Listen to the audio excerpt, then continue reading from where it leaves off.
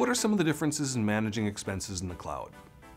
So we have two different types of expenses. We have capital expenses, CapEx, and operational expenses, OPEX.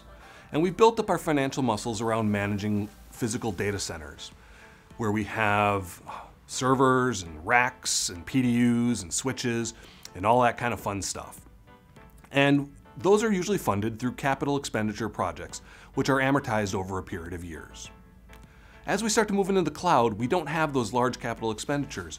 Almost everything is operational expense and spent monthly as we consume services. This means we need to change how we approach budgeting for our IT purposes and how we look at the value being delivered by individual services. In the cloud, we can start to more tightly relate the value that we get from a particular bit of software or a particular service to the cost of that particular service.